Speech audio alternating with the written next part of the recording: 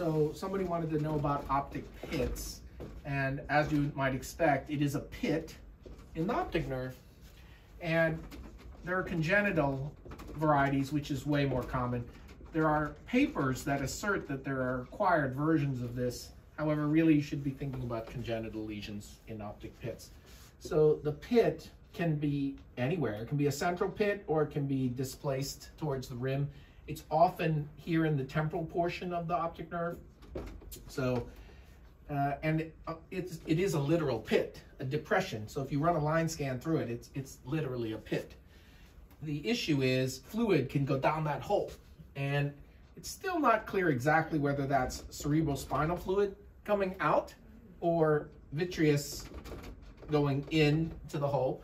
And the reason you need to know it is if fluid goes down this hole, it can spread.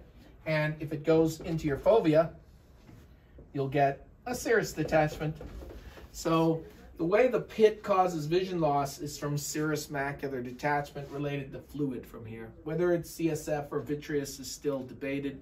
I think most people believe it's vitreous now. There have been studies to try and see if this is actually connected to the CSF in the sheath or not, but it's been a mixed bag. So you need to know that even though it's mostly a congenital problem, it's on the spectrum of a cavitary disc anomaly where we have some sort of fusion problem in the embryologic development of this nerve. I like to lump it together with cavitary disc anomaly, but if you're a splitter, you would say the pit is something separate. Fluid can get under there, go under your macula. Various treatments have been proposed, including vitrectomy to release the vitreous and let the fluid settle out. And you can read all about those in the retina section.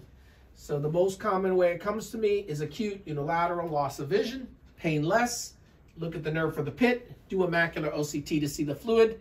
If you do a fluorescein angiogram, there's no other point of leakage, and it's a diagnosis that you make clinically. There's no imaging, for example, that is done on this. You could do an MRI. Sometimes there's an associated fluid in the sheath or associated anomalies because it's on the spectrum of cavitary disc anomaly. So no one would fault you if you did an MRI of the head and orbit on this. It doesn't blind people.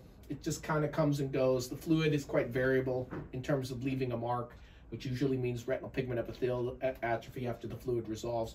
I refer all of these to retina and they can talk to them about the various treatment options such as they are. So you need to know a little bit about a pit.